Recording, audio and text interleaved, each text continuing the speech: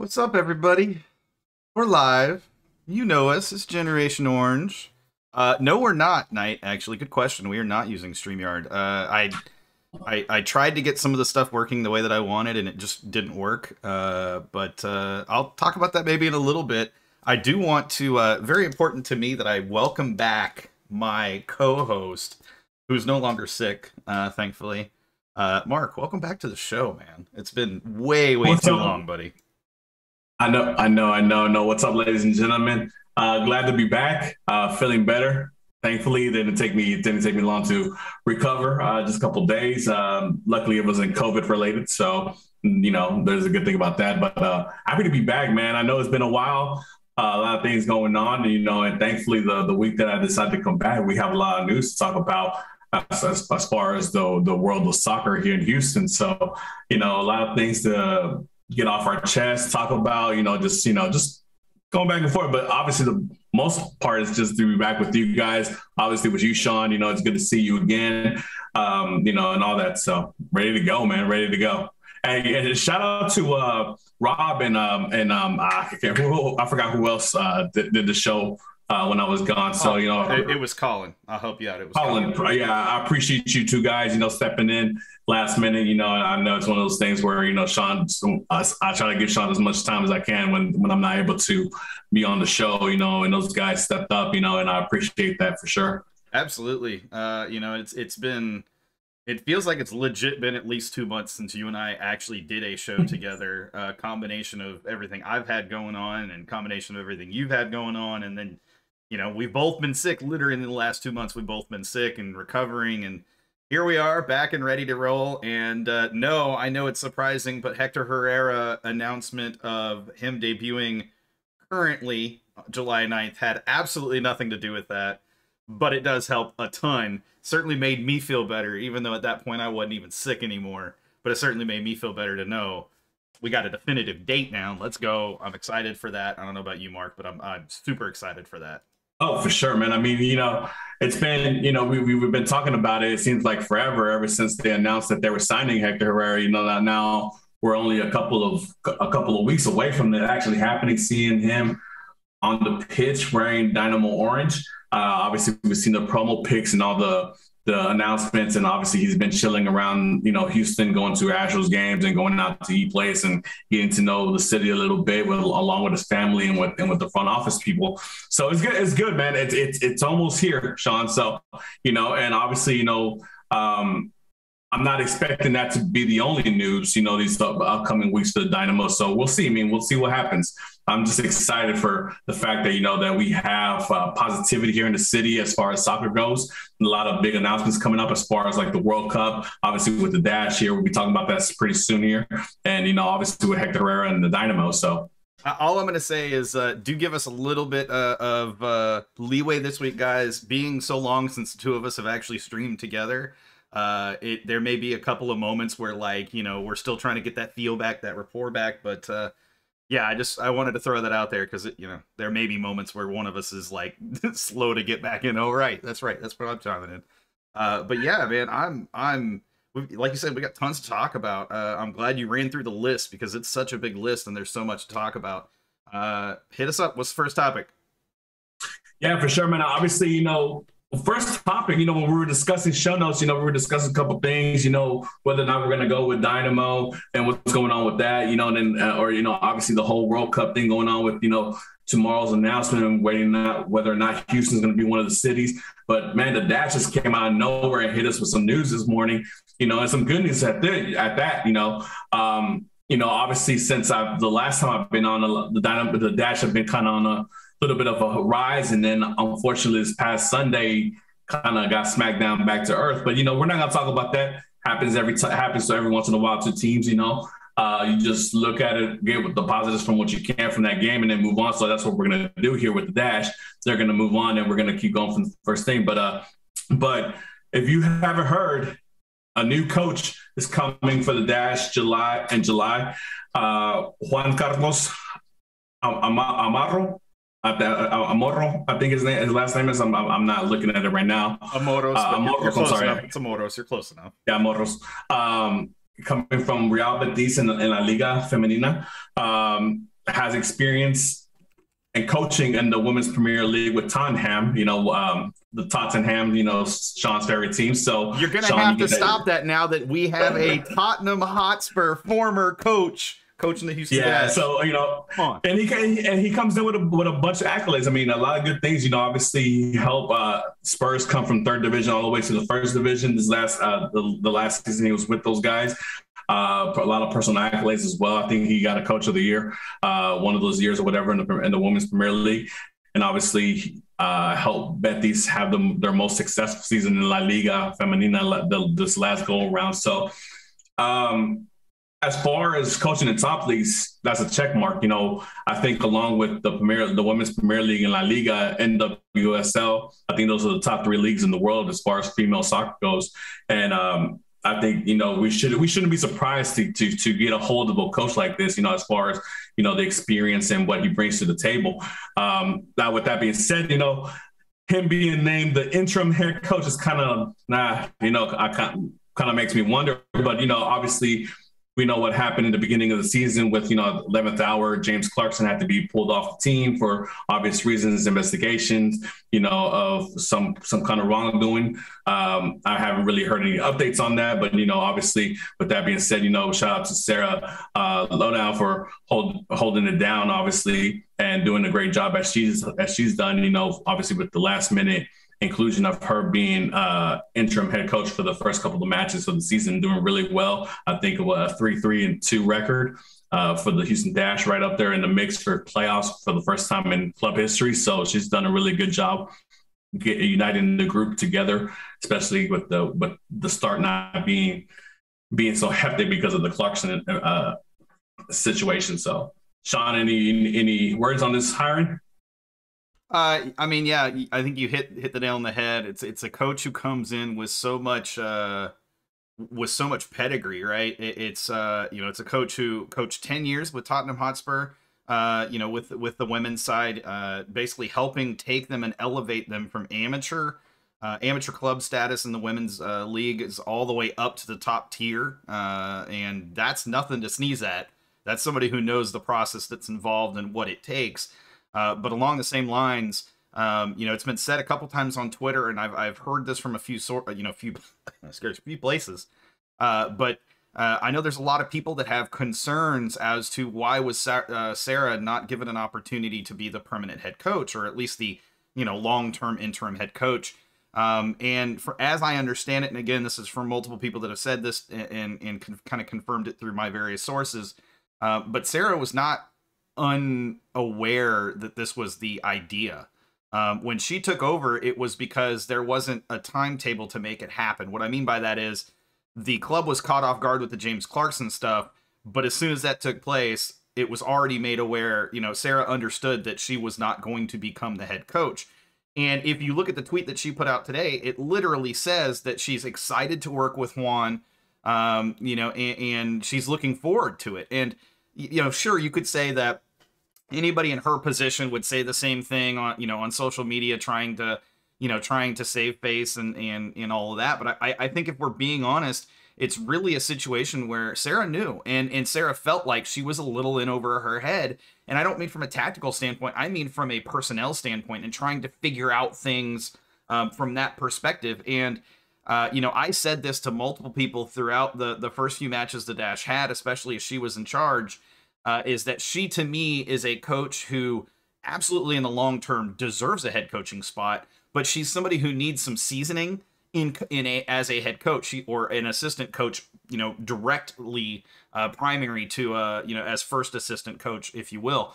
And so this is a perfect opportunity. She gets to learn alongside someone who has international acclaim, as somebody who, and this is the case, because if you've been looking at Twitter or watching Twitter, you saw Alex Morgan, of all players, tweet out basically a high coach emoji, essentially waving emoji twice in the same tweet, directly to Juan Carlos's Twitter handle. So I'm not saying Alex Morgan is coming to Houston, but to me, that's somebody who Alex Morgan taking the time to tweet that means, number one, she was interested enough to check into the news. Number two, she's got some level of like excitement or happiness that he's here, you know? Let's also remember Alex Morgan played for the Spurs for a little bit. Absolutely. And you know, so I'm pretty sure she's familiar with Juan Carlos and his style and stuff like that. So I'm pretty sure she's happy to see that type of level of coaches come to NWSL. Let's not get it twisted. You know, NWSL is not like MLS right now. NWSL, like I mentioned prior, is a top league in women's soccer. You know, obviously La Liga and Premier League have better standings as far as, you know, attendance and things like that, packing out the stadiums, you know, obviously like 100,000 people showing up to Barcelona games and stuff like that. But as far as the level and talent goes on the pitch, NWSL is right there with La Liga and the Women's Premier League, in my opinion. And, you know, and this is a great opportunity for Juan Carlos. I don't think he would have left, you know, his comfort level, obviously him being Spaniard and coaching a team like Real Betis to come over and be with Houston if he didn't think this was a great opportunity for him. And as far as, you know, Sarah goes, I mean, correct me if I'm wrong, Sean, I think Sarah came in, you know, this was her first kind of big gig. You know, Clarkson brought her in and she wasn't expecting to be thrown to be the main person her first season on a big professional club. So I mean, it's still she still needs time to learn and to understand what it is to be a head coach. And like I said, the first, I believe, 8 games that she coached, she did a great job. She did a marvelous job given the circumstances, you know, and we applaud her for that. And I'm happy that she's staying on the staff along with Juan Carlos, you know, and she'll get to learn from obviously the little bit that she was able to learn from Clarkson during the preseason. And now she gets to learn from an international coach and Juan Carlos. So it gives her more experience, a different vision or different viewpoint of how coaching can be done differently. Yeah. You know, it's, I don't want people to get me confused. While I do believe that Sarah Loudon definitely earned the opportunity as head coach, I don't think that opportunity was ever something that she would have expected, or that she was in a situation where she thought that she was even deserving at that point. It's only 8 matches into a season. You know, there's still a lot going on in the background. And just to interrupt you a little bit, Sean, and like I mentioned, it was something it was unexpected. It was the 11th hour, right before the season was going to start. She was thrown in a position that, you know, that obviously given the opportunity, she's going to take it, right? But I mean, there was no, hey, her job wasn't on the line. She would have went 0 for 8 these first 8 games. I don't think it would have been something where they would have kicked her off the team or anything like that. It was just, you know, given the situation, she was thrusted into that head coaching role. And thankfully for us in the Dash, she did a really great job, was able to gather the girls together, get them connected, you know, and they were able to fight through this, you know, and I think right now they're positioned 4th or 5th on the table. And, you know, like I said, this season is a pivotal season for the Dash. We're still trying to make our first playoff position. We're still trying to make our first playoff in NWSL, you know, and that's the goal. That's the goal for this team. And this team has a lot of great players. They have invested money in players, you know, to make that happen for this season. And unfortunately for us, you know, obviously with the Clark situation in the beginning of the season, it didn't start out the way we wanted to with the coach that we thought we were going to have. So, like I said, round of applause to Sarah for the great job that she did, you know, and I'm just happy to see that she's going to stay on and that she's going to learn and grow from this, you know, and I think it was a great experience for her, herself, to see that she's able to do it.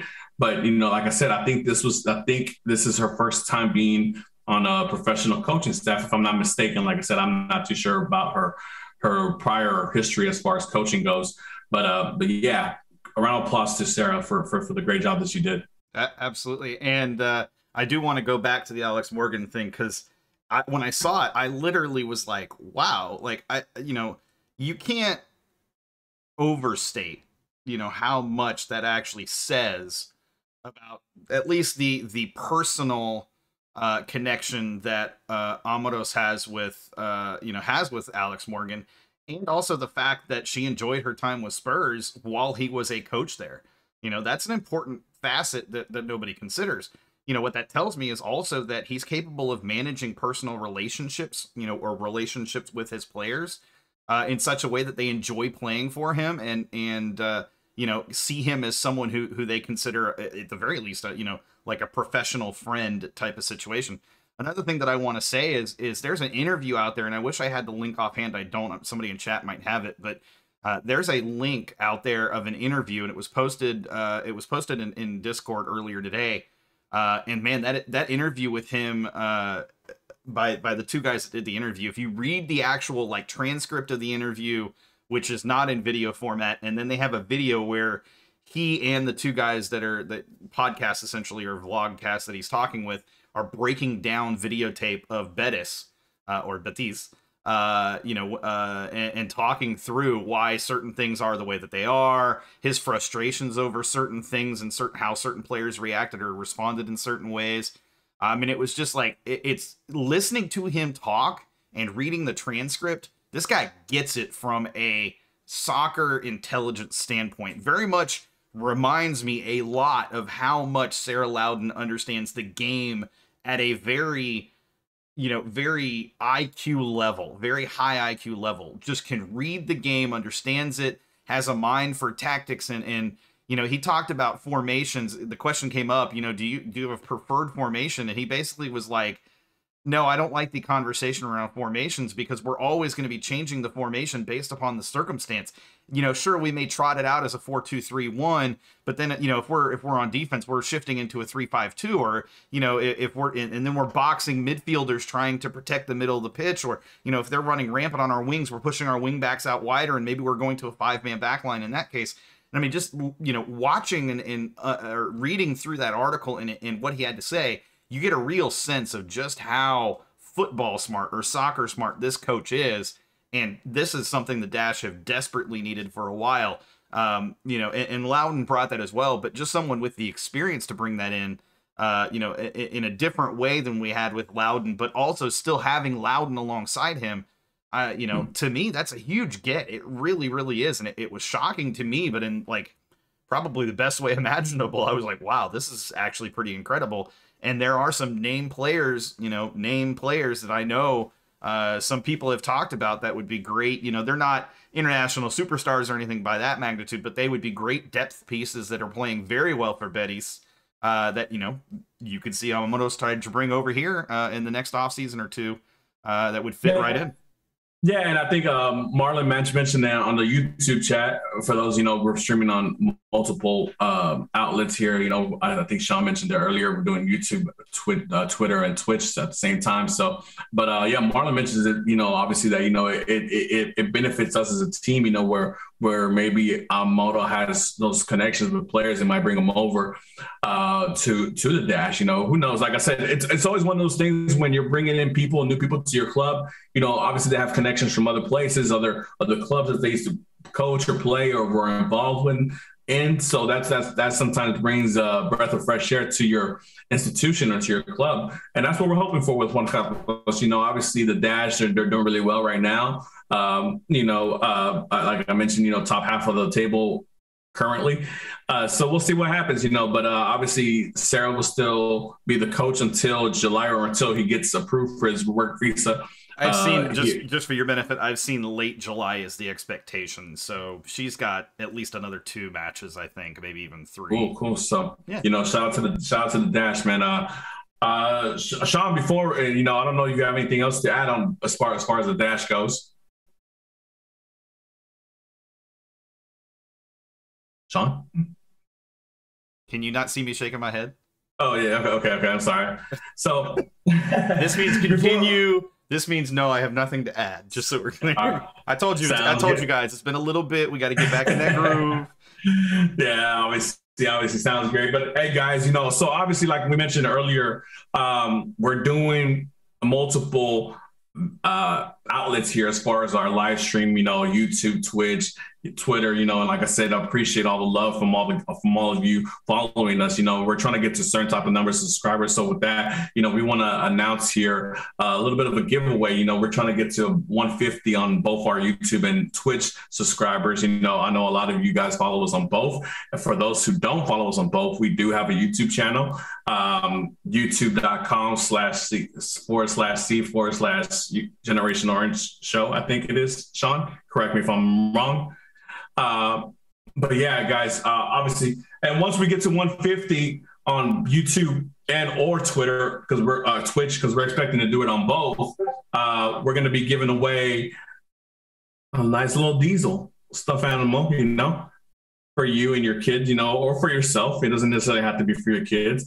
So you can go at night sleeping with, dreaming of Dynamo victory. And obviously, we also have nice little Dynamo hat, new era, brand new, so you can rock.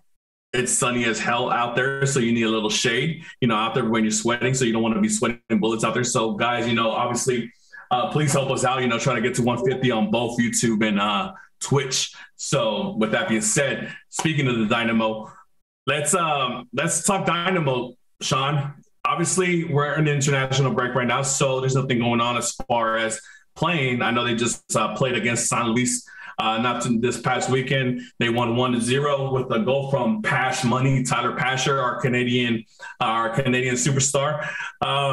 Did you go to that game by any chance, Sean? I wasn't able to because I was a little sick still. No, I actually had a work thing that went super late, and by the time it ended, I wouldn't have made it. So no, didn't go. Okay, cool. But it looked like a good little crowd over there. They had the Dyna Dose playing the first match, and then they had the Charity Cup, which, like I mentioned, Dynamo beat Atletico San Luis 1-0. So shout out to the guys, for showing out for that crowd and winning that match. But yeah, a lot of news coming out as far as, not necessarily players coming in, because we obviously know Hector Herrera's coming in, but a certain number 10 wants to leave for across the Rio Grande into Liga MX, and that's one FIFA Pico. Sean, my favorite Dynamo of all time.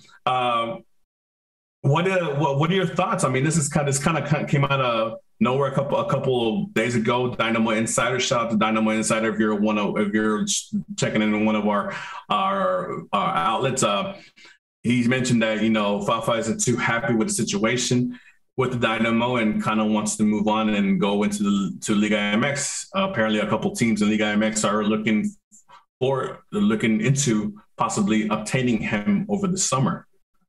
So what, is our man upset that he's not scoring goals? I mean, because that's not the team's fault. Is our man upset that he's not providing any quality service to the forward Sebas? Because that's not the team's fault. I mean, is our man upset that he's not tracking back adequately enough on defense and we're surrendering goals? Because guess what? That's not the team's fault. I'm kind of curious what our man is upset about, because if I look at the way he's been playing, a lot of blame got to fall on our man. It doesn't fall on the team. And, I say that with all due respect. Fafa, slow feet don't eat. Look, the man is getting older. And, I think that if he wants to go to Liga MX and there's a team or two willing to put a little bit of transfer funds in there, one of the things to keep in mind in terms of players is that we're currently at our roster limit. Like, we can't just bring another player in without a player having to leave. And so with that being the case, if we want to bring somebody in this window, somebody's got to go. And if that man is Fafa and he's unhappy, then kill two birds with one stone. I'm perfectly fine with it. I'm a big Fafa, fan. I've been a supporter of Fafa for quite a while now. And still think that he can provide a lot, but I also think that he's kind of already submitted himself that he doesn't want to be here anymore, and I don't get that, honestly, unless he just feels that Paulo is not the right coach, or feels that maybe he's not going to get a fair shake at left wing, and they want to go younger, so he him being 30, 32 I think at this point, or 30, whatever it is, wrong side of 30, let's call it that. Him being the wrong side of 30, that, maybe his opportunities are going to become less and less. And, he knows that his payday opportunities are getting fewer and fewer and far between. I guess take a chance while you can if I'm him. But at the same time, if I'm the team, I'm like, you're not hurting my feeling by leaving. Yeah, Sanford and Twitch says he worked so much hard off the ball last season. And Marlon on our YouTube says, we'll miss Forrest Gump. So, I mean, it's a little bit crazy because, obviously Fafa's numbers last year, I think he was a top goal scorer with 11, I believe, like six assists. And right now he's at 2-2 for the season.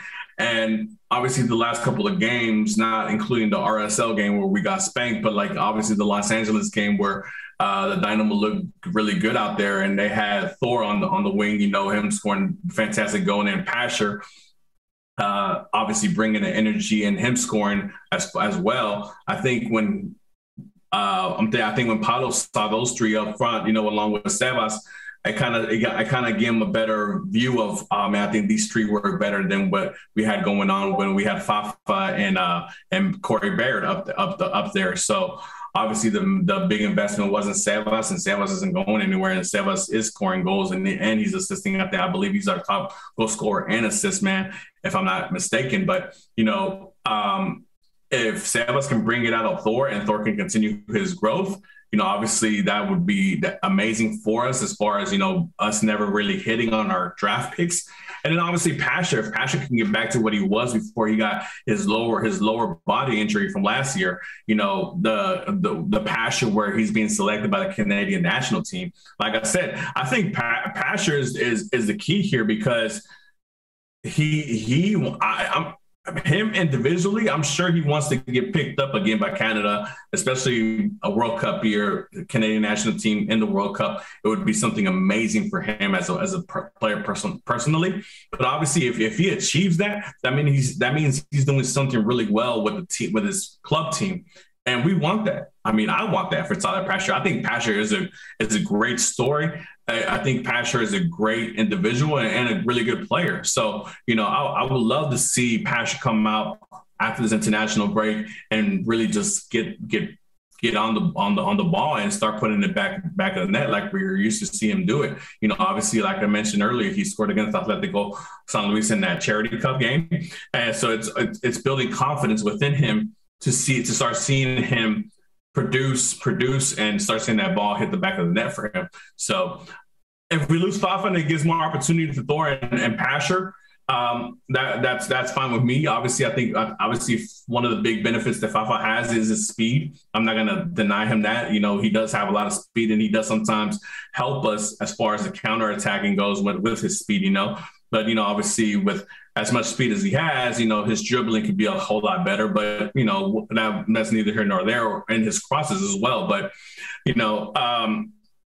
I think, like you mentioned, Sean, obviously we have a full roster, so we need to do subtraction before we can add. So if he wants to go and maybe we can find a place for Corey Barrett as well, that'd be great. And bring in 2 new people, that'd be great. Or, hey, maybe it gives more opportunity for somebody like Thiago, and Beto Avila to get more minutes as far as, MLS matches, because obviously we're not in the U.S. Open Cup anymore. So it opens up an opportunity for those guys as well. So we'll see what happens.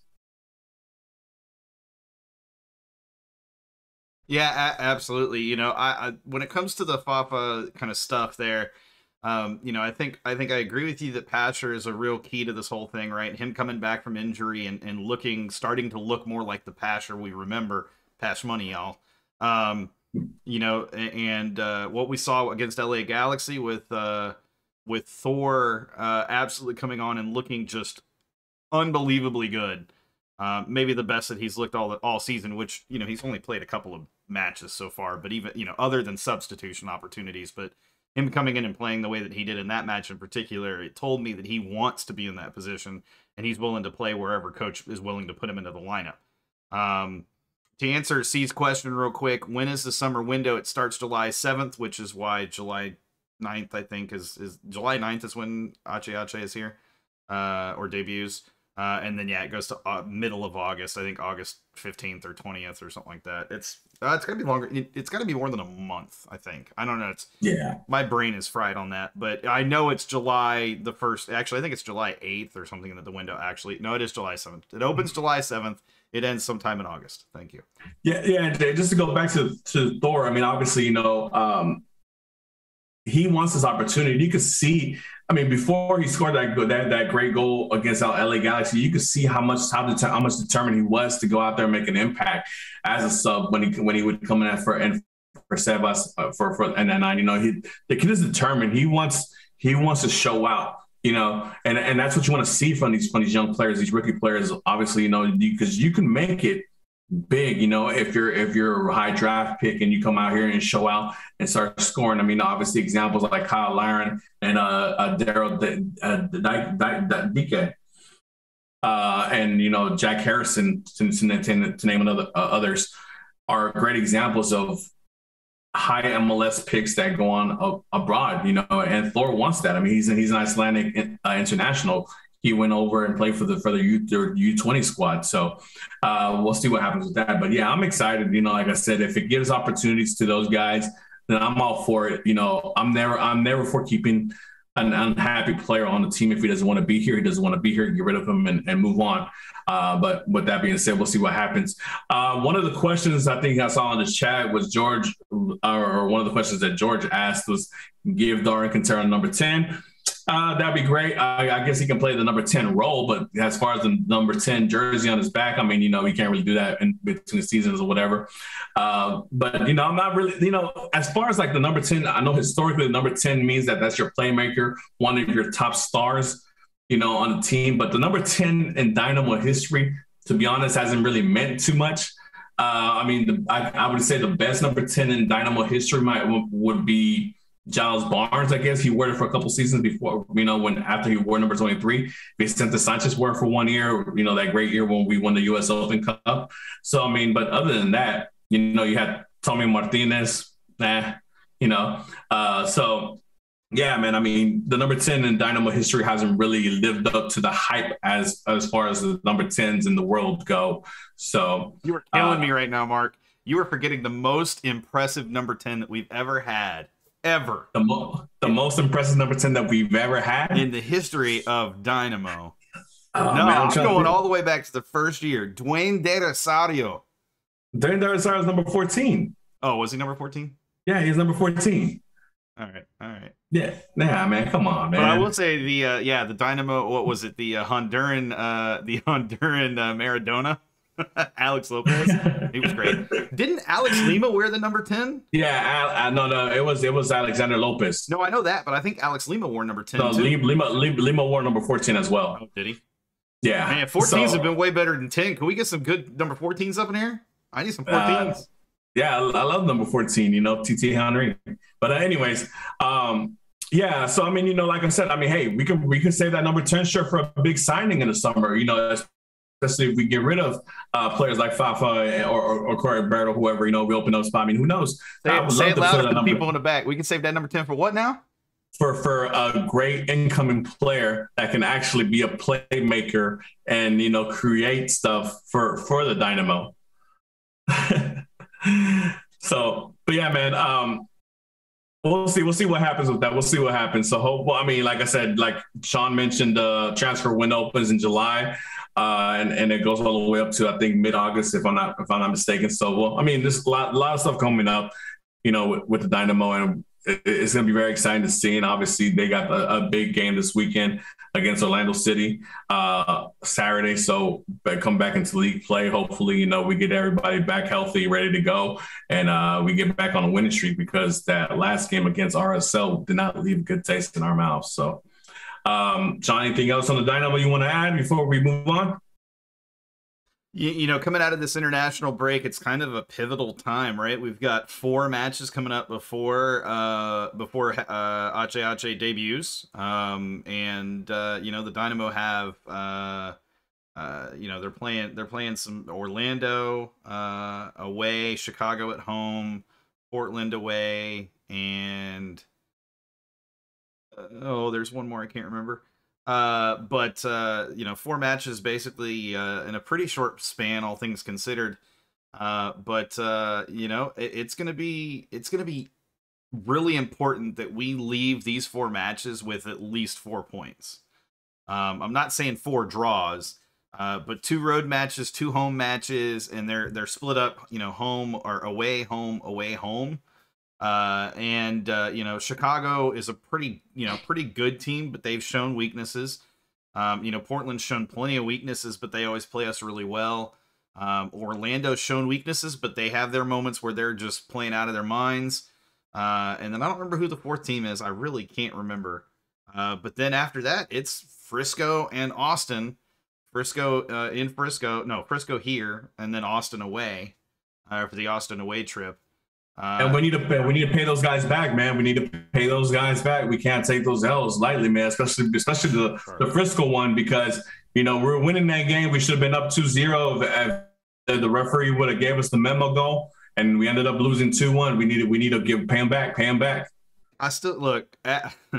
Speaking of referees, okay? Just speaking of referees, man, that frustration I felt in that moment when that referee didn't give the goal. At the very moment, it looked to me, okay, I could kind of see what he saw, but how does VAR not even bother, at least reviewing it? He didn't even bother reviewing it. He just kind of, okay, cool, yeah, y'all sound like you know what you're doing. All right, we good. Like, he reviewed other stuff, but no, we ain't gonna review that.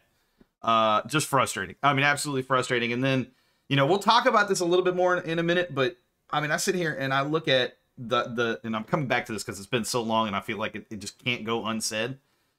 Frisco coming here. I hope we take down every VAR camera from the goal. I do not want to see a goal line camera at all.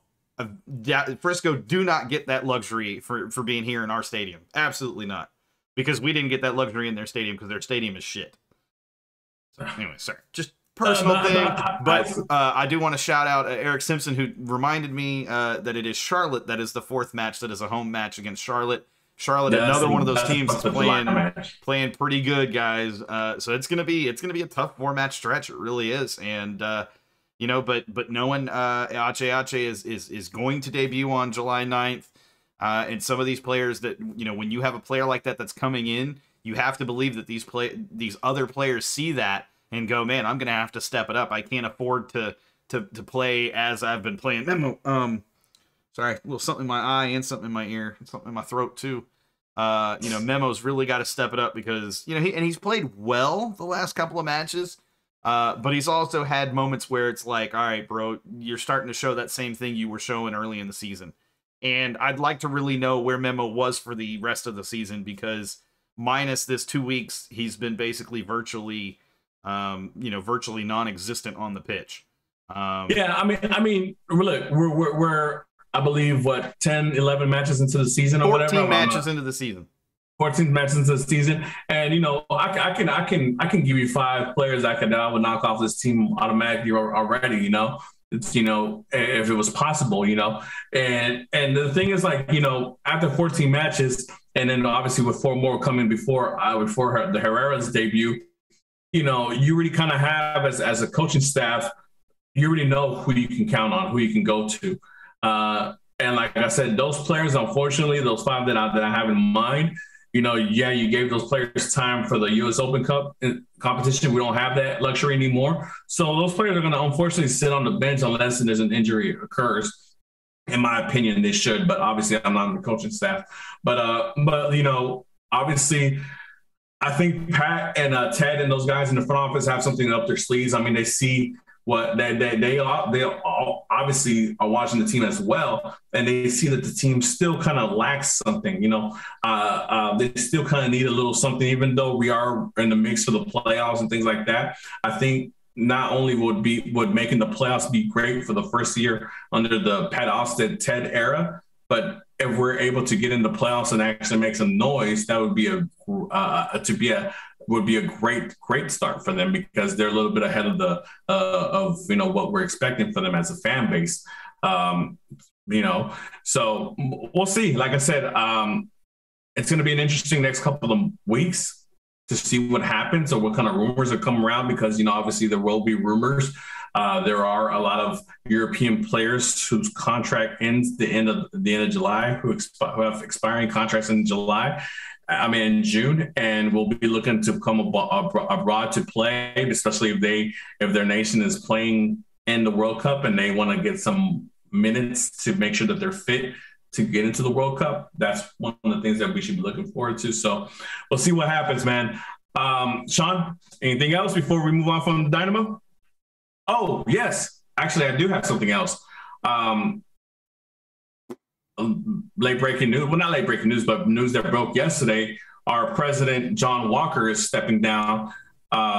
I don't know if it's been confirmed or whatever, but I'm gonna say rumors, or apparently that's it was the Dynamo official account that tweeted it out. Okay. So I think we can call that one confirmed at this point. Okay, so obviously John Walker stepping down. In my personal opinion, I think he's done a great job in the what I think 2 or 3 years that he's been with the Dynamo. A lot of support. He's been out there, with the fans and supporter groups and the bars and different different places. Listening to voices, listening to what the people are saying, what they're looking for, and I think he's done a really great job, man. So shout out to John Walker and the amazing job that he's done along with Yana.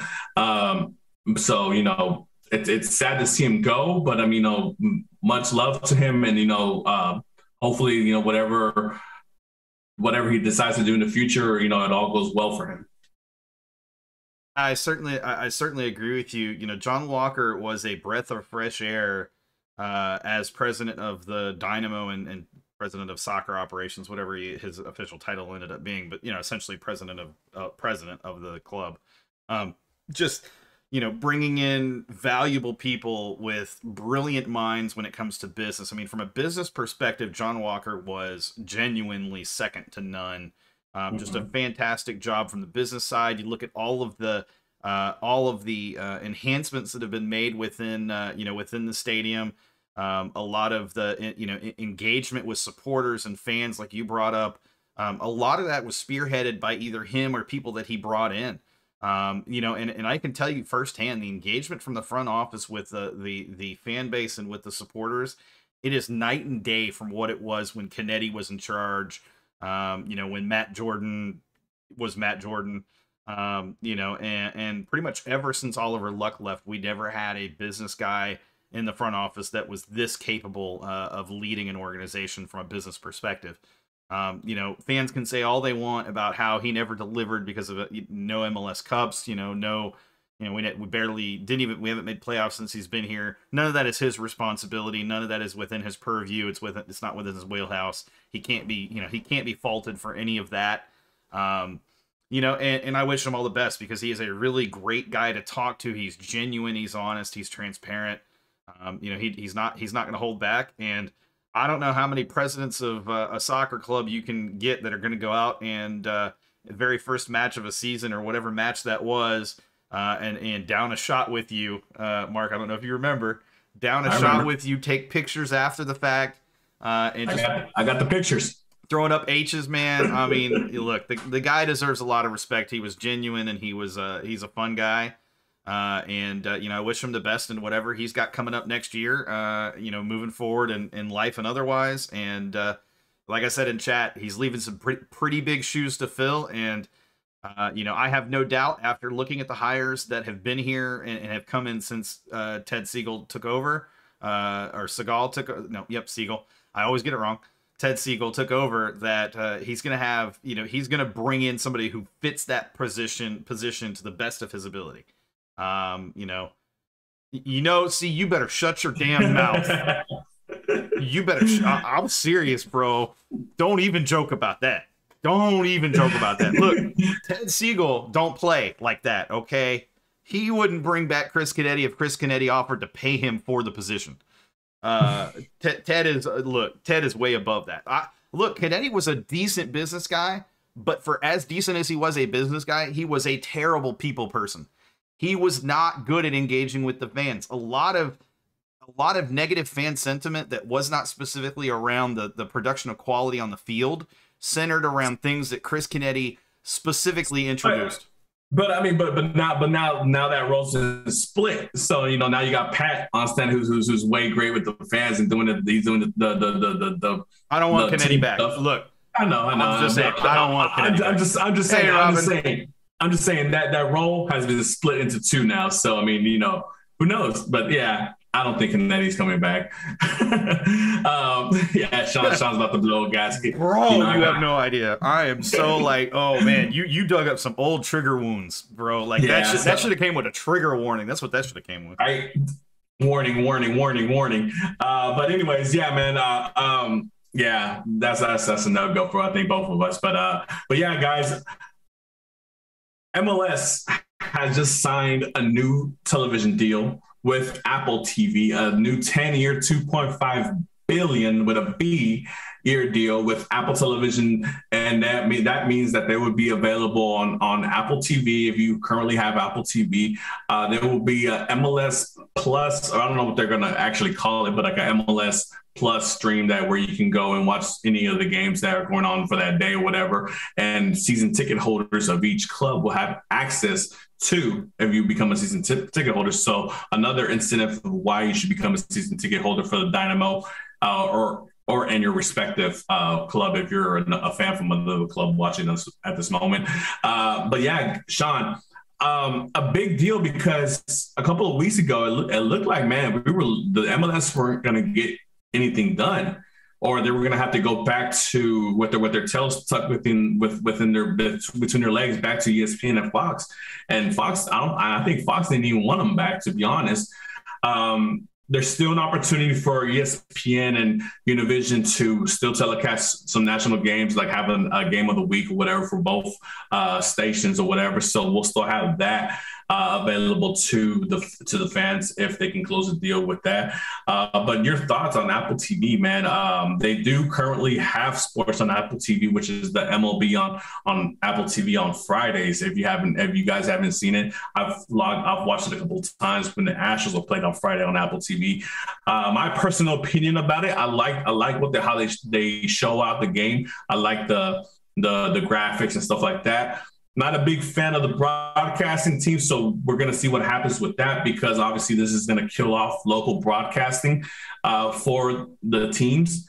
But we'll see what happens. I mean, maybe guys like Glenn and Eddie get a chance to get hired by Apple TV. Who knows? We obviously this early in the details and what's going on with those guys. So we'll see what happens with that. But as far as what I've seen from Apple TV on the baseball side, I like the graphics. I like the way they present the sport. I just don't like the broadcasting team that's on to speak about the game. Yeah, man, this is a huge deal. We've been talking about it in our Discord, or in the Surge Discord, all day since the news broke, and on Twitter all day since the news broke. And there's a lot to unpack in this announcement, right? We know it's a $2.5 billion over 10 years commitment from Apple TV, or from Apple. That's a lot of money. That's $250 million per year over the lifetime of this, of the contract. 250 million split 20 some odd ways, even 30 ways, is still pretty good money, per year invested, reinvested right back into the teams.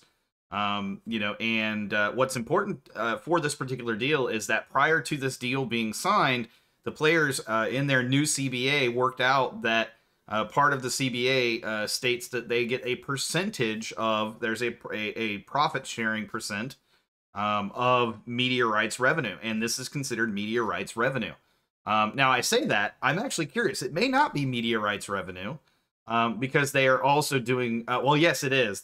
They get a part of that, but part of this is also that it's going to be a new streaming channel within the Apple TV lineup, effectively. So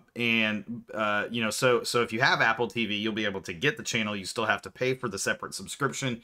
It's a subscription service just like HBO Max, but you can still get HBO Max on a plethora of different, different streaming services. Same thing with Netflix at this point, and Amazon Prime Video, Hulu. Same, you can get the apps all over the place now. Go ahead. Breaking news. There's been a transaction, and I'm sorry, but not Dynamo related, not soccer related, but I know a lot of, and obviously we're a Houston show, so the Rockets have traded Christian Wood to the Dallas Mavericks for the 26th pick, Boban Marjanovic, Trey Burke, and Marquise Chris. Just FYI. Great business. No, that's great business. Get out of here. That's great business. Love Boban. Anyways, but yeah, man, going back to the Apple Television deal. I mean, the fact of the matter, that it's a 10-year deal just speaks volume on Apple's TV, Apple's commitment to the MLS, because obviously the first year or two, I'm not expecting too much of a difference as far as they're gonna, as far as just wowing us as far as television, or hopefully the graphics are a little bit better. Hopefully the way it looks on television is a little bit better. He's a better high quality video for the games, but I am expecting them, to help grow the MLS, as a partner. Obviously, think of this as more like an NFL type structure, where you have the NFL. There's no local broadcast for the NFL. It's either on Fox or CBS or ESPN or NBC, and those main stations, they have their main broadcasters who go to those games. You'll have your Troy Aikmans and Joe Bucks and your Tony Romos and Jim Nantz. That's the type of structure I think MLS is getting here with Apple TV. So, case for example, if like somebody like Glenn Davis who's been doing this, with Fox and ESPN, broadcasting different games for those guys nationally, throughout the years, not only may he do a couple of Dynamo games, he might do games for other teams in the MLS, as being a rotating cast of broadcasters available to Apple Television. So who knows? Like I said, it could really benefit those guys who have been working in local broadcasting for their local teams. Who knows what might happen? But I know one of the teams, one of the questions was, if that doesn't happen, will we still be able to listen to Glenn and Eddie on the radio? Obviously they've been doing their thing with ESPN 97.5, broadcasting the nationally televised games for the Dynamo and doing it on radio on ESPN 97.5, and I'm pretty sure they'll continue that if they want to. I'm pretty sure that's never off the table for Glenn, especially with his connections to ESPN 97.5. But if he does get the opportunity to go on television with Apple TV and Eddie as well, I guess it depends on what's better suited for those guys and their personal ambitions or whatever they're trying to do. But like I said, I'm looking forward to it. A lot of people are kind of down because it's like, another streaming service, so this now. But look, guys, like I mentioned earlier, if you're a Dynamo season ticket holder, you already get the access to it. It's like a lot of these phone carriers now. You get on with AT&T, will give you HBO Max for free, along with your along with your subscription to AT&T, or whatever the case may be. You might pay for a certain cable that you already have HBO. Well, HBO Max comes to you free already because you're already paying for the service. So streaming is the way of the future.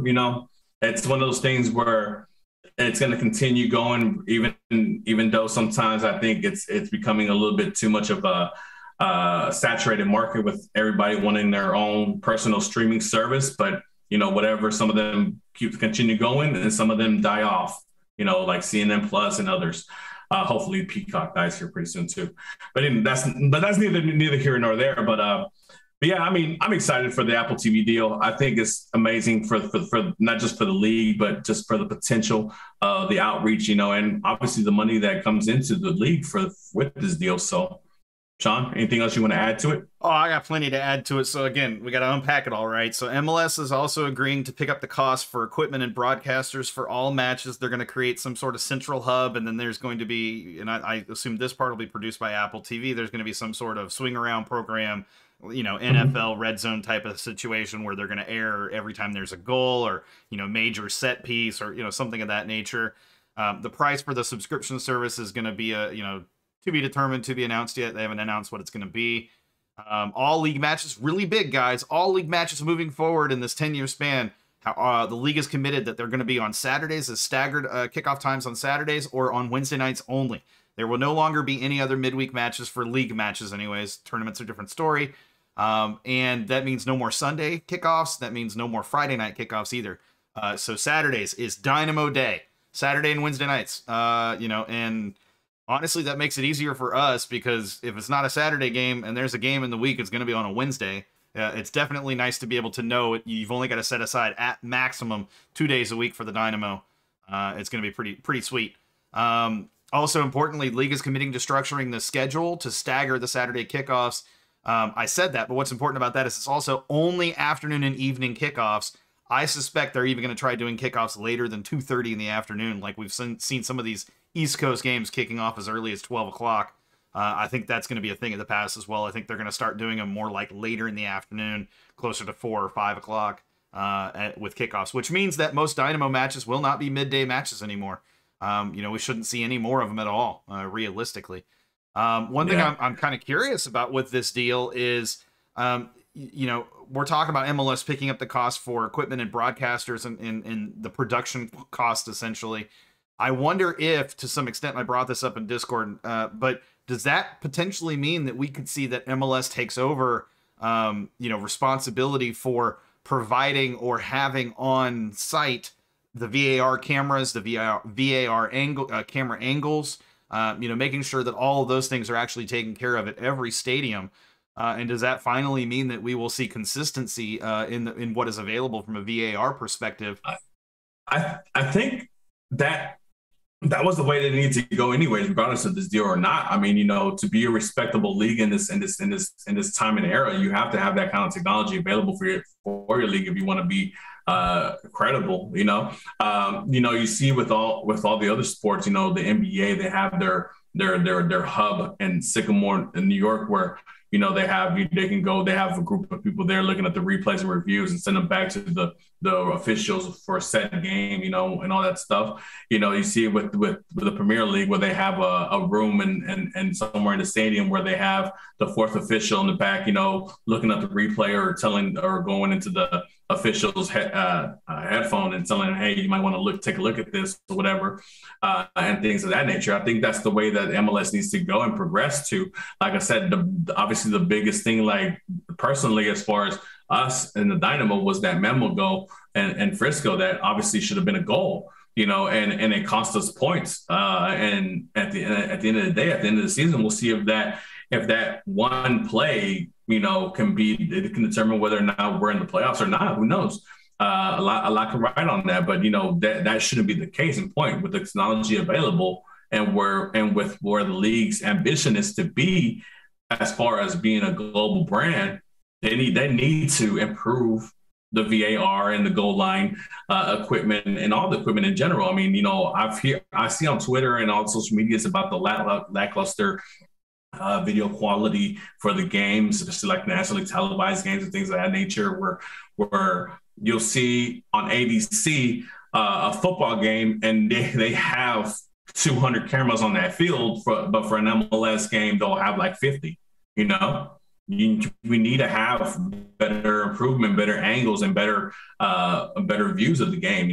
This is a world game, and as far as watching it, you want to give the best quality product to us from a television standpoint as possible if you want to attract fans and get those ratings up or whatever. Yeah, one thing to keep in mind, even though you mentioned the season ticket holders, to any that are part of if you're a season ticket holder for any MLS team, which of course for all of us that are watching or participating in this show, you're a Dynamo fan, or at least you should be. You get the free subscription to the new service. But importantly, those that have Apple TV Plus already that are subscribers, even if they're not a season ticket holder, they will still get select matches free, that'll be streamed free. And then there will be some that'll be set up that'll be just similar to like the Twitter ones or similar, otherwise that were free, freely available to non-subscribers in streaming format. Those will be probably, I think, like you said, similar to the games of the week, but, not ESPN or Fox specific. They'll be just a different broadcast.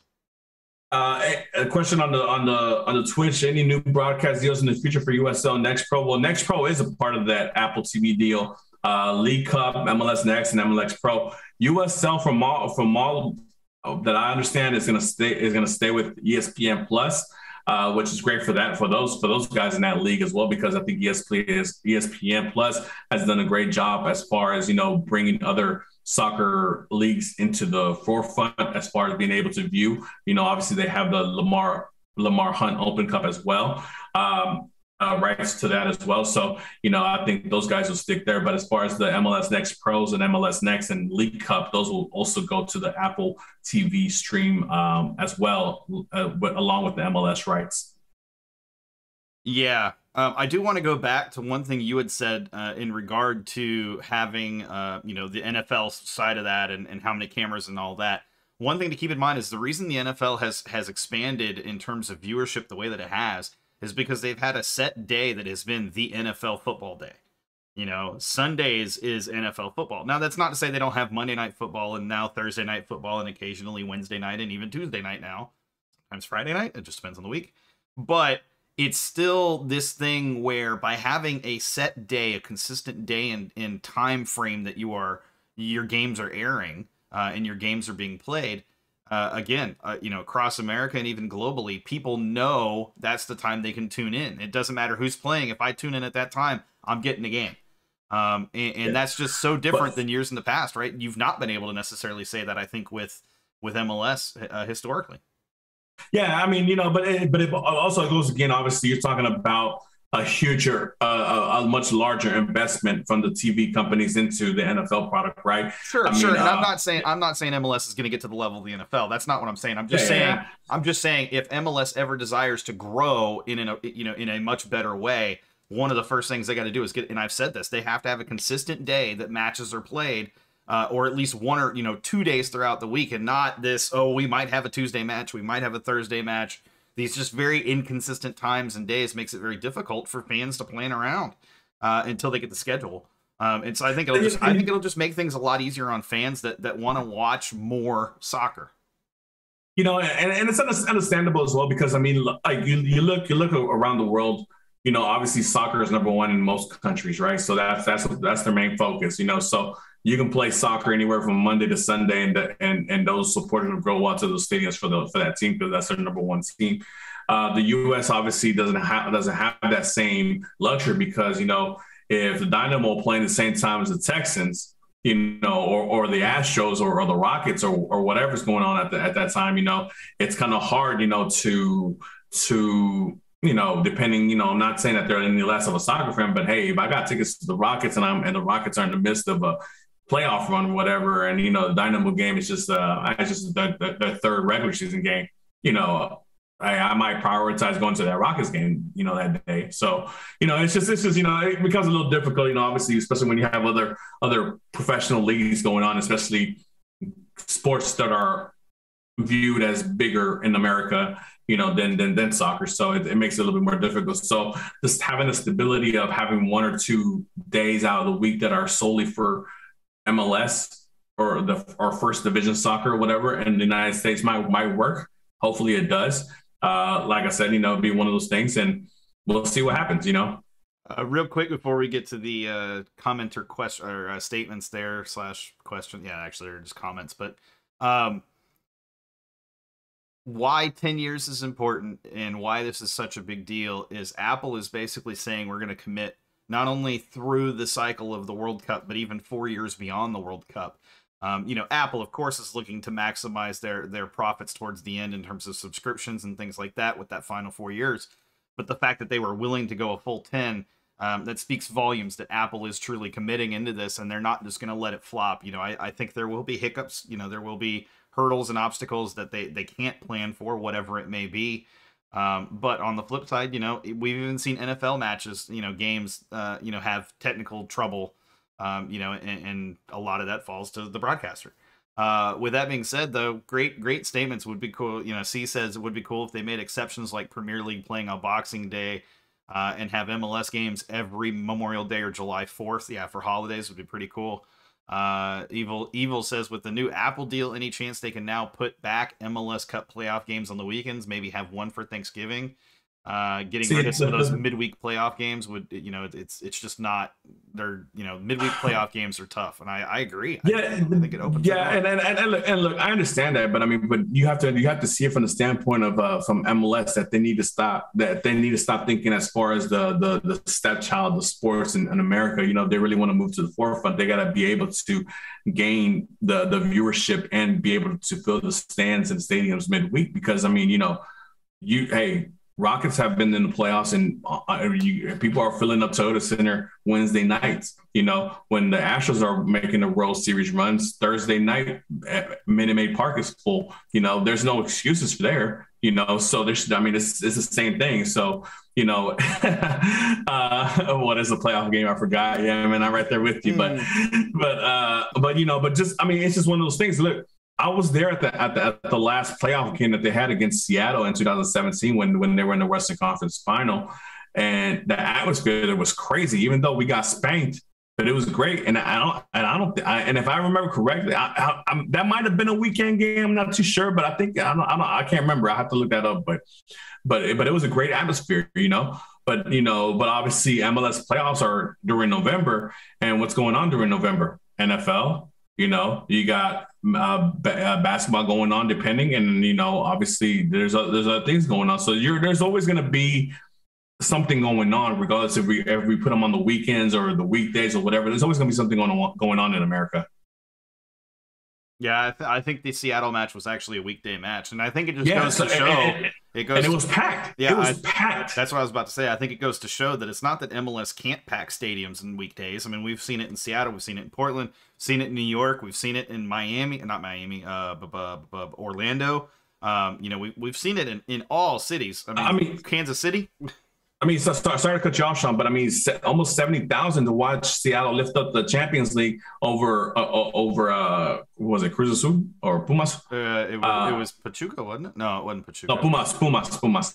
Yeah. So, I mean, you know, on a Wednesday night in Seattle, I mean, you know, it can be done. It's just, you know, obviously we don't see it because we haven't had any taste of playoffs for the last however many years. So, I mean, we forgot how it is to do that. But like I said, winning cures all. And I don't think having weekday playoff games is going to change anything. But, you know. What I would like to see is if there is a weekday playoff game, then the second, you know, the next round would at least be spaced out to give teams a little bit of a rest, whether that's, you know, 3 days or even 4 days. For sure. That's fine. Instead of this, like, play the very next day. I've seen a couple of times where a team plays on a Monday, you know, in a play-in match, and then on a Wednesday they're playing in the next round. It's like that's not fair, you know. Period. Yeah, or it's like Liga MX playoffs. You know, if they're playing on Wednesday, then they play the second leg on Saturday or Thursday for Sunday. You know, something like that. You know. Yeah, I agree. But anything else you want to add to the television deal? Sean, because a couple other things we want to get to. We're only like 20 minutes away from 9 o'clock, and we still got a little bit more to talk about. Yeah, just a real quick little thing too. You know, if you are going to be, you know, if you're a season ticket holder and you get the subscription to the new streaming channel or streaming service, whatever you want to call it, just know if you're on an Android device like I am, you won't get the luxury of being able to stream it through an app because they're not going to have a dedicated app because Apple hates Android and everybody that's not Apple. But that's okay because you can still pull up their the site that they have or the website they have set up and stream it there, and it'll be just the same quality or just as good quality. So just be aware of that. Just me tossing that out there as a techie guy. I want you to be aware. Yeah. So I mean, anyways, who's watching a game on a phone? Watching on your app? Watching on your smart TV? If you're home, what if you're not home? You know, come on, bro. Yeah, I guess you know that's. Look. All I'm saying is, what if you are a podcast vlogcast host and it is a Wednesday night and it's not a home match, it's an away match, and you are dedicated enough to your show to stream live, but you can't stream and watch your TV. So, you know, I'm just saying, like, some of us, man, we gotta do what we gotta do, bro. Get on TikTok. Somebody's posting on live. His name is Rob Zip on TikTok. I'm just saying, you know, that man is out there streaming that. Anyway, so obviously, you know, we talked about the dedication that Apple TV has to MLS, you know, obviously going through the two World Cup cycles, especially with the one coming to the United States in 2026. Speaking of the World Cup 2026, tomorrow is a huge day for Houston and for the United States, obviously.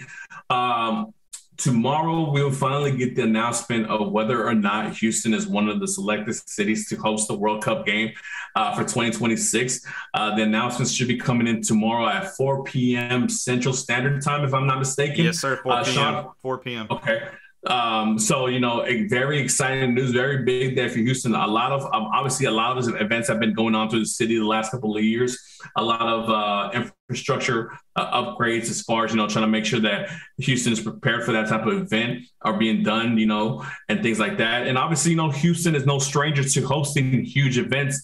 We've hosted a numerous amount of Super Bowls, obviously All-Star games, and things of that nature. So, Houston knows how to throw down when a big event comes to the city. So honestly, Sean, look, I've gone through the list. I've seen the potential candidates. Obviously, we know that New York's going to get in. We know Los Angeles is going to get in. The cities like that are obviously right.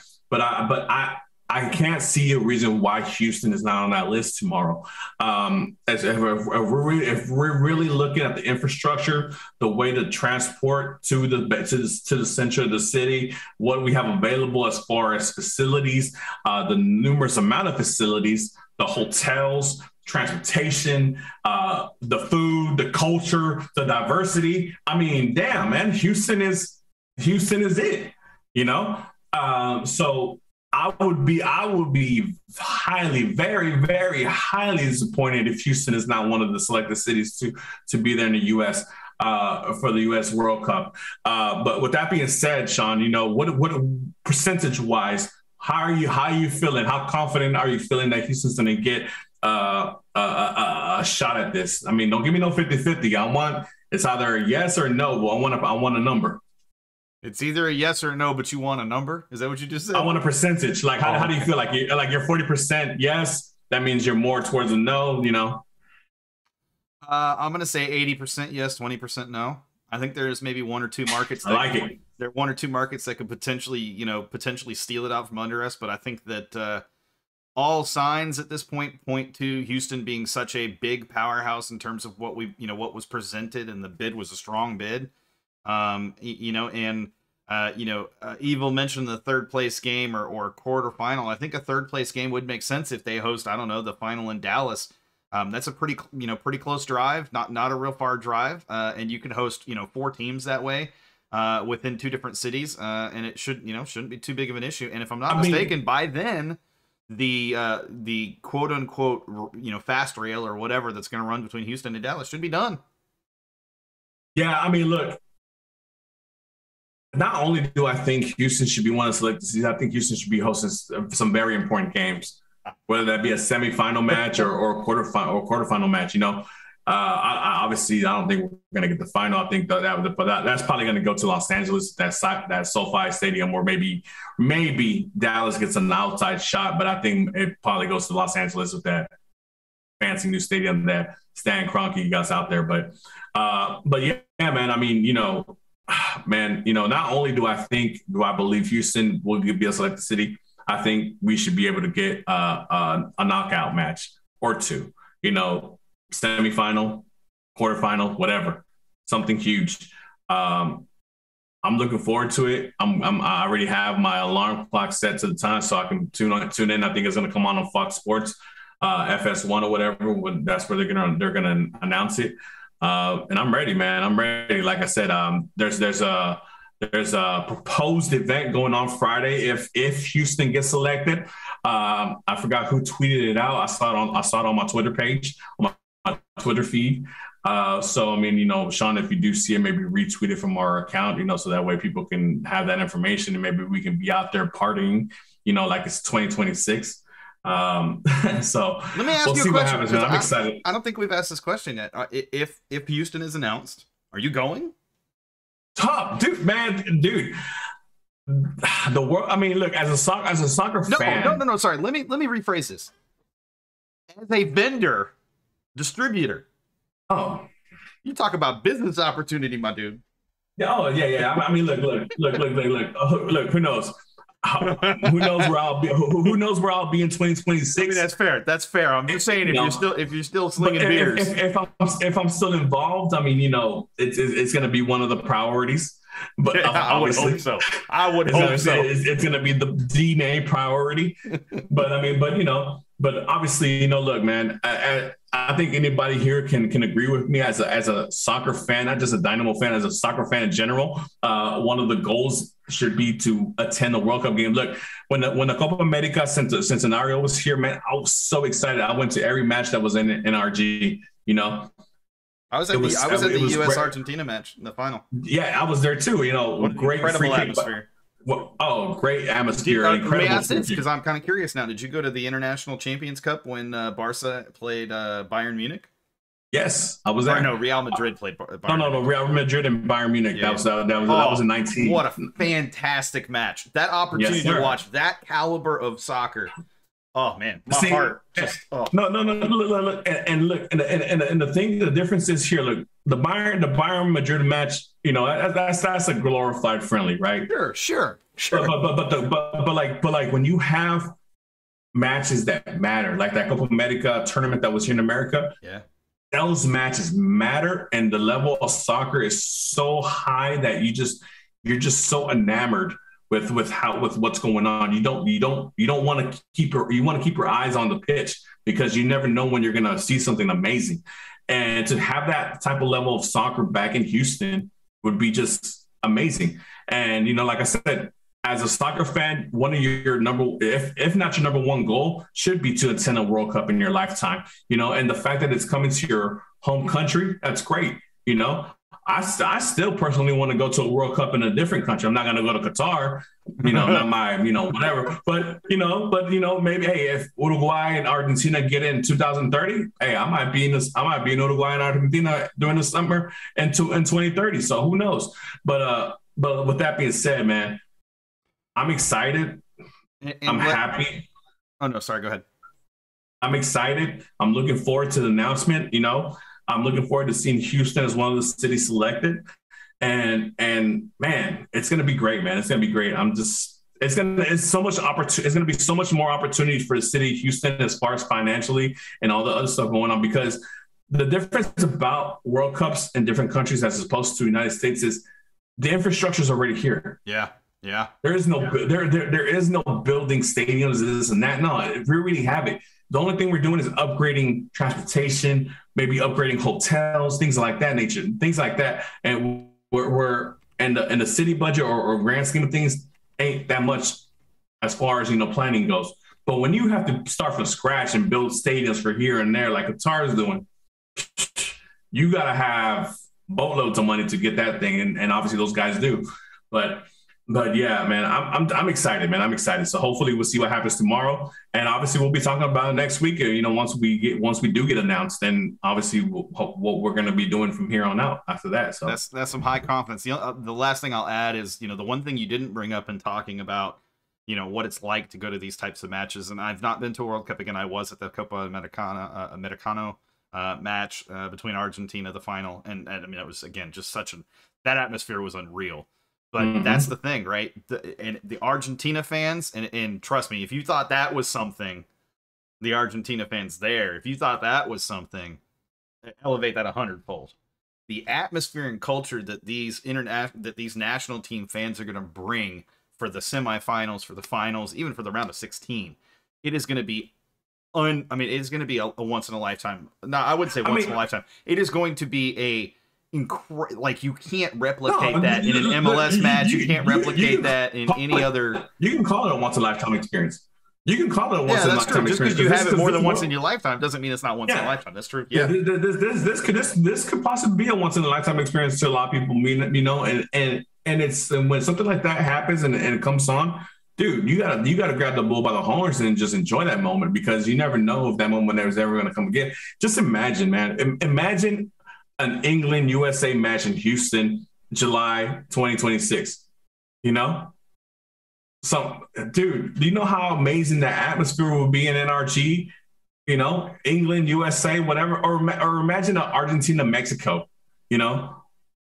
Something, you know, Brazil, Argentina in some kind of knockout match, Germany versus Brazil, something huge, man. Just, man, I'm salivating from the thought of it. So, but anyways, let's talk about the Dynamo Insider with the news here. Pumas are monitoring Fafa Fafa. So Pumas might be one of the teams that go ahead to pick up Fafa. We'll see what happens with that. Thank you, Dynamo Insider, for the news. But yes, speaking about World Cup, we had Nations League match yesterday, man. We're going to keep a little bit global soccer here, and obviously big match for the United States yesterday, and the Cuscatlán and El Salvador, a 1-1 draw against El Salvador yesterday, and what seemed to be called the mud ball. But look, man, a lot of people complaining about the conditions and stuff like that. But if you're going to have these Central American teams come up to play in Buffalo, New York, or Columbus in like 9 inches of snow, the USA can come down to Central America and play in 6 inches of mud. It's all good. It's all the same deal. It's all the same thing. But but it was a fun match. I'm not gonna lie. A very interesting match, very fun match. 2 red cards. Both teams ended up and with 10 men, and the U.S. ended up scoring on a Jordan Morris header on the couple of with the match ending in the last couple of minutes. I think it was the 88th minute that he scored, if I'm not mistaken. But Sean, your thoughts on the match for El Salvador? Obviously, we had a match similar to that the day before with Mexico and was it Honduras? Jamaica. No, Honduras, Canada. Yeah, Mexico played Jamaica last night. And the Canadian Federation actually went and made a big deal about the conditions of the pitch. But yeah, No, I think, Alexi last night said it really well. He said, it doesn't matter. The pitch conditions are what they are. This is CONCACAF. You've got to ride it. You've got to push through it, and you've got to prove that you're as good as you think you are, as good as you want to proclaim you are. And all credit to El Salvador, I think, for the majority of that match. They looked like the better team. Look, they adapted to the conditions better. They stepped up to the level of what the U.S. men's national team brought to them. And if it wasn't for Jordan Morris coming in and hitting that header, I mean, dude, what can you say? El Salvador was about to experience a glory they haven't experienced in 11 plus years. No. It's okay. So the last official match, not a friendly, last official match that El Salvador has been the United States in was in 1992. So this is Nations League, so this is not a friendly. These are matches that count towards something, and shout out to Salvador right now. They've already qualified for next year's Gold Cup. Why are you saying Nations League doesn't count for anything? It's how you qualify for Gold Cup now. Yeah. No. I'm saying that Nations League does count for something. It's not a friendly. Gotcha. I follow. So and like I said, shout out to Salvador. They qualified for next year's Gold Cup because of their standings. They can't finish anywhere less than second place in their group, so they're already qualified for Gold Cup. So shout out to those guys. But with that being said, yeah, man, 1992. I was in kindergarten, man. In 1992. So that just shows how long ago that was.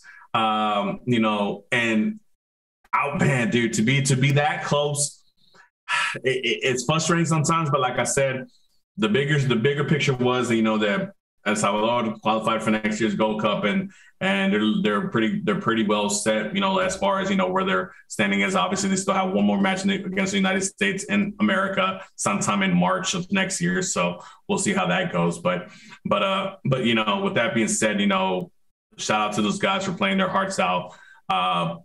And United States have to understand that, man. Even though you're trying to go and be this global powerhouse in your region, you still have to battle these smaller countries, Central American countries, and you have to go down there and prove that you are who you say you are. The same thing goes with Mexico. Mexico and the United States are supposed to be the two big giants of this region, but the last couple of matches, they haven't shown it, whether it be in Nations League or World Cup qualifiers. They haven't shown it, and they still get teams like Honduras and Costa Rica and El Salvador, still giving them trouble, so it is what it is. But but neither here nor there. I want to say one thing real quick. I think the best scenario was actually the U.S. playing El Salvador last night to a draw. I would have even said actually to a loss for a few reasons. But number one, you're playing in tough conditions against a very tough team. What are you going to be playing at in the World Cup? Tough conditions against very tough teams, right? So you've got to get yourself ready. And sure, it's different conditions. I don't care about that. Again, you've got to play whatever is handed to you. It's just the fact that this is, it's a different level. You're stepping up to a different level. And I know that sounds crazy to some people, but yeah, the way El Salvador played last night, the way those players literally played for that country badge that was on their shirt, my God, I'd love to see Seren play that way when he's with the damn Dynamo. Oh man, Fernandinho Saran, was on man, point. I'm telling you, man, Saran. I mean, he's a prideful player because when he puts on that Salvador jersey, you know, he's out there. I mean, I'm trying to think of a he's Conte over there. He's Conte over there, a man with three lungs. He's playing every midfield position for Salvador. But yeah, man, you know, like I said, you know, proud for the Salvador. You know, obviously for those who don't know, I'm a Salvadorian, so you know, obviously I'm going to be proud of those guys. You know, and you know, just great job with the coaching staff, Hugo Perez, and what those guys are doing down there. And one final thing, real quick, from the U.S. perspective, the greatest thing ever happened yesterday as well. Hungary lost 4-0 to England. I mean, Hungary beat England 4-0. Look, we suddenly went from the toughest group to one of the tougher groups in the World Cup to one of the easier groups in the World Cup if England's playing like that. So before we go, I just want to say this about that. So you know, everybody was like, "Man, Hungary's in the group of death." You know, they got Germany, Italy, England. You know, all these big powerhouses, all World Cup winners. You know, Euro winners France, and things like France. that. No, not France. No, it was Germany, Italy, England, Hungary. It's not England. England is in the group with the U.S. No, I'm talking about the Nations League. In the Euro, UEFA Nations League, yes. Yeah. So you know, and everybody was like, "Oh man, Hungary's gonna get eaten alive." No, dude, no. Hungary's number one in the C right now. Look at them now. So they're looking down at everybody, going, "When you get to our level?" Look, I mean, that's the thing, though. You know, when your players, you know, when you're playing competition the level of an England, the level of a Germany, of a France, U.S., whatever you want to say, depending on your region, Argentina, Brazil. Look, there's always chances, and we've seen this closing of the gap throughout a lot of the regions where teams that would be on the bubble and really have a struggle to come close are now fighting, and they are fighting tooth and nail to the point that they're picking off teams left and right. And I think it's very possible in this World Cup we see a dark horse winner this year. Not a traditional powerhouse. Yes, guys. So before we go, just a quick reminder, you know, obviously Sean and myself, we're working as hard as we can to make Generation Orange as best of a show that we can for you guys. And obviously we would love it to, to continue growing and all that stuff. You know, we need your help with as far as, growing our subscriber base on YouTube and Twitch. Right now, we're currently at 111 for each. We're trying to get it to 150. So we're obviously doing a little giveaways to help that push. Guys, 150, we get you a Dynamo Diesel cuddle buddy for night times. When the Dynamo win, you can cuddle up and hug them, and tell them everything that you wish for and all that good stuff. We got hat giveaways as well. New era hats, brand new, no bullshit. New era hats, fitted dad hats, whatever. You pick your choice of whichever one you want. Once we hit 150 on YouTube and or Twitch, because we want both to go. But once either one hits first, we'll do a giveaway. We'll announce that on our Twitter page. So get your brothers, get your sisters, your moms, your aunts, your grannies, your sons, your daughters, whoever, your mailmen, your side pieces. If they got a phone, they got a YouTube page. Just hit that subscribe button for them on Twitch and YouTube. Get it done. All that good stuff. Man, I see we forgot to do the predictions for the matches set this Saturday. So I'm gonna go 2-1 Dynamo against Orlando City. Obviously, the Dash beat the Orlando Pride. Why can't the Dynamo beat the Orlando City Lions or whatever they call themselves? But guys, yes, please help us. Hit up our Twitter at Gen Orange Radio and do us a favor and tweet your predictions there. We'll be taking them all week, and we'll see who's right and who's wrong. For sure. But guys, like I said, it was the first show back for myself. I appreciate all the love and support and all the, how you doing and all that stuff. Like, again, shout out to Colin and Rob for filling in for me those last couple of shows. Sean, I appreciate all the hard work that you do. But guys, like I said, like I've mentioned prior before, until Hector Herrera hits that pitch on PNC, 2 H's up. And we're going to always hold it down. So hold it down for H-Town.